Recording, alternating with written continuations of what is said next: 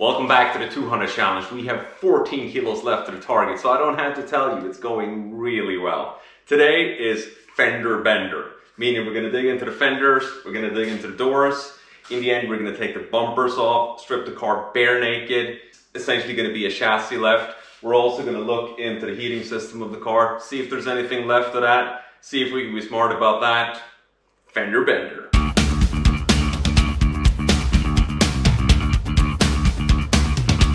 Rear bumper removal, I started the backwards way of doing this time. I don't know why I did that. Really, you just have to drop the little screws on the side and these little mounts here. Once you've done that, this is what's left. These two big Allen bolts here. I don't know how long these have been here, probably since the car was new. As always, this helps with the right tools. Oh, Jesus.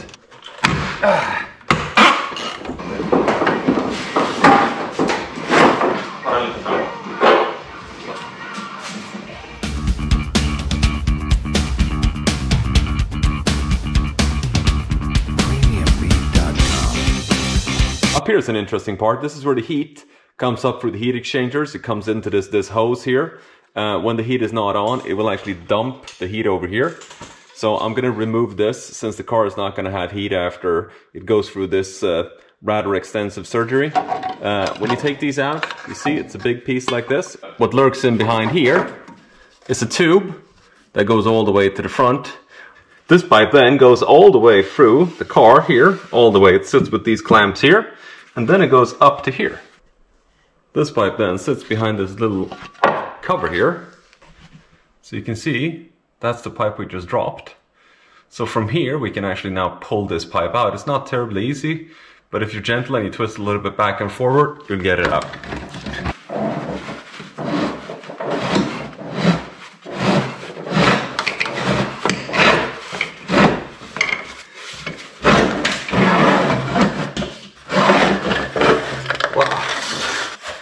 So as you can see, this is another one of these anacondas that seems to live in this car in various places. Need to release the trailing arm, and it is tight to say the least.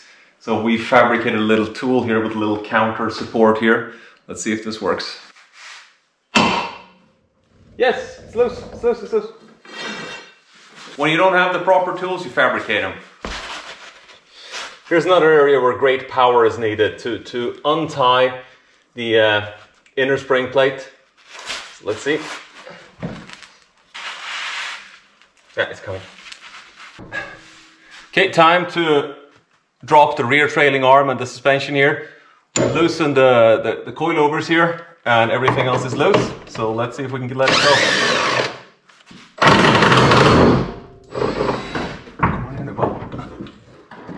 Okay,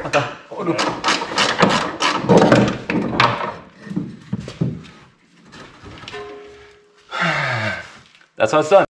I'm down under. I need to clear out everything that is something at all in here, meaning all these fuel pipes going upstairs, the ABS sensor wires here. I need to get the brake wires out, the power cables here, everything down here that is anything at all. Everything needs to go.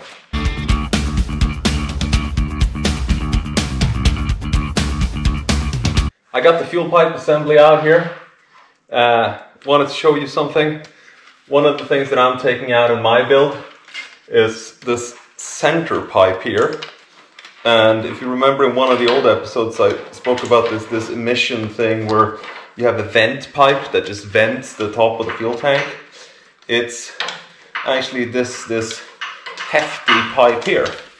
Looks like this and goes all the way out to the outer fender here where you have a carbon canister. I'm going to show you that in a second here.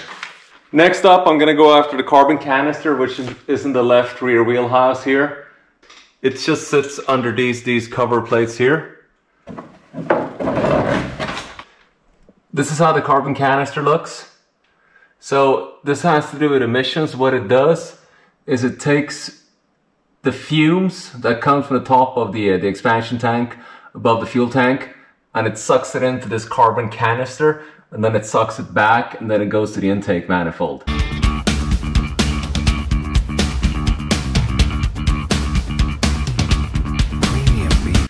After a lot of tinkering around here and there, I think I'm actually done back here.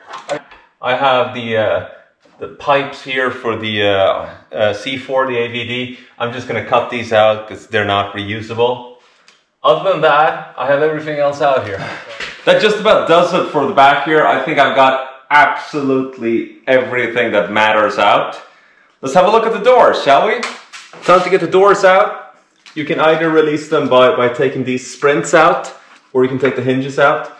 Since I'm going to change the door to plastic doors with the full cage here, I'm just going to take the hinges off. They're rather heavy, so I'm going to use this to be quick about it so that he doesn't have to stand there and struggle.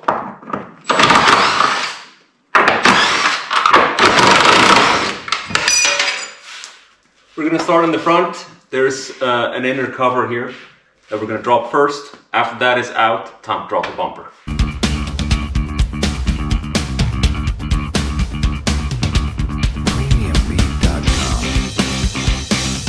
So we're thinking that the only thing holding the bumper now is these bolts on the inside here, where we detach the ones covering the sides. So we're going to see if we can take it off now.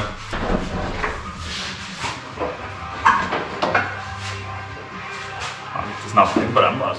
With the bumper off, we get access to the impact beam here, an aluminum beam that is supposed to absorb the energy as you hit someone else.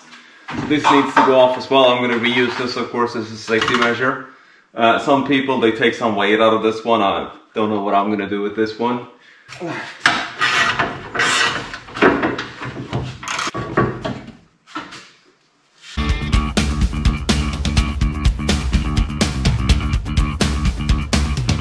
Working our way through loosening all the bolts around here to get the fenders off. And it's a few fantastic things here with how they attach the fenders. This is one here. You see, they've completely coated this bolt here with undercoating or body or whatever you call it. So you have to cut all of that away before you can loosen the bolt. Here's another great looking area. So they've put this coating on top of all of the bolts here. And it is really difficult to get off. So what I've done is I've just taken a small little screwdriver and just try to cut my way around it. And once I've done that, I'll actually take the socket and bang it onto the bolt and then just take it out. So after I've done this, I will have to cut around the fender here to make sure the fender releases.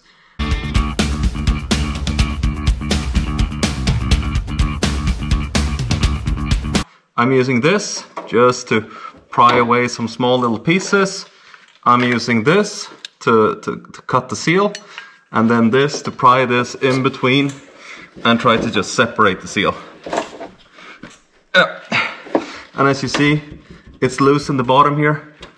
I don't want to move it too much. I don't want to bend the fender here. Another nice little feature from the assembly process is that it's tack welded just here. So I'm gonna have to grind that away before I take the fender off. So I'm trying to loosen up this seam here. It's full of this fantastic goo as well, of course. To my help, I have this little guy here. I'm just cutting the seal here with this one. And then I figured out that if you take a little bit of label off and you put it down here, that will kind of seep into the joint. And then you can just take this and it's easy as this.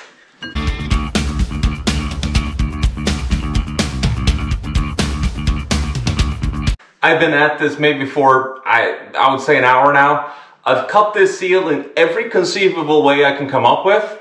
And I'm careful prying it off because I don't want to break this nice fender here.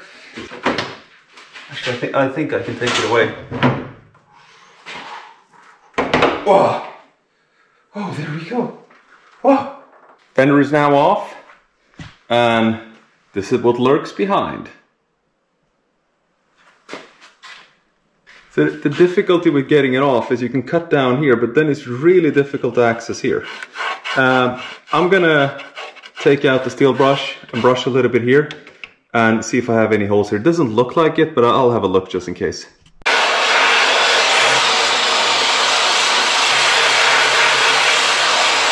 I think actually this one will make it. It's a little bit of surface rust here.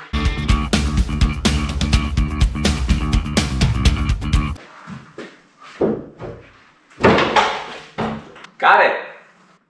I'm just now working on getting the ignition lock out of the car here, because without that I can't really release the steering column here, and that obviously needs to go out if I'm going to get to the next step with just this complete bare strip. This sits with these anti-theft bolts, which you have to drill them out. I don't have a really perfect way of doing this, so what I'm doing is I just have a spot weld remover here. I'm going to see if I can gently drill it out using that. Not sure it's going to work, but let's give it a go. Of course, the first attempt just went straight towards the side, so I'm going to try with a different thing, just a straight drill, and try to go diagonally back. I don't think it's going to work, but yeah. Okay, next attempt, screwdriver. I'm going to see if I can bang it.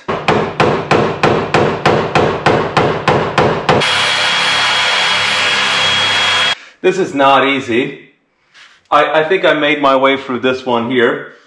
This one kind of just dances around on this break-off bolt here. I loosened up the last little bolt here, and then I just pried it a little bit, and actually it came loose. You see, this is how it sits. It's got these break-off bolts here that I'll have to take off using a vise or something like that, or pliers or something. And I managed to get it off without hurting it at all. So I just used the spot weld remover like that and just drilled it out. Here's another brilliant thing that I didn't expect. This is the steering column here, and you see these bolts here? You can see them on the inside here as well. They're actually break-off bolts as well. Here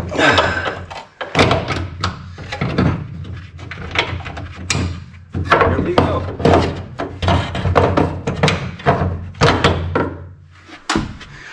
So for the pedal box here, we've got 1, 2, 3, 4 bolts. You have to get the clutch pipe here loosened on the bottom. You have to get a throttle wire out. Once you have that, you should be able to just pick this thing out.